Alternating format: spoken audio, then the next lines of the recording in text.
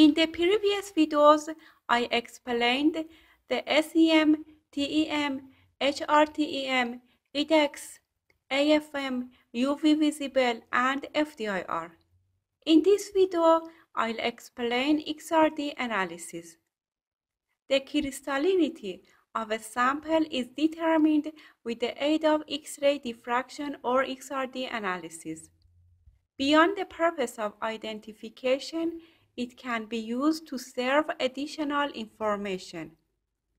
XRD patterns can be used for determining the element proportions if the sample is in a mixture form. The degree of crystallinity, deviation of a particular element from its ideal composition, and its structural state can also be derived from the data analysis.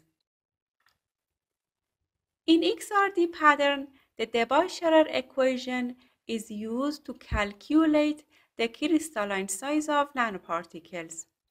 In this equation, tau is the mean crystalline size, theta is the Bragg angle, beta is the line broadening at half the maximum intensity or FWHM. K is a dimensionless shape factor about 0.9 and lambda is the X-ray wavelength. This figure represents the XRD pattern of synthesized titanium dioxide nanoparticles. For these nanoparticles, the diffractions were observed at 27, 36, 41, 44, 54, 56, 62, 64, and 69 degrees, indicating that the major crystalline phase of the titanium dioxide nanoparticles were rutile.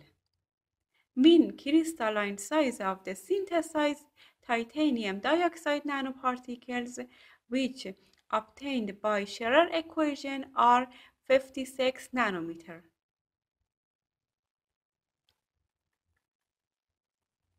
This figure shows the XRD pattern of titanium dioxide nanoparticles in anatase phase. The diffraction peaks were observed at 25 and 48 degrees. That indicate the formation of titanium dioxide nanoparticles in anatase phase. According to the Debye-Scherrer equation, the crystalline size of these nanoparticles are 41 nanometer. This video is part of a series of videos on materials characterization techniques. In the next video, I'll discuss dynamic light scattering or DLS.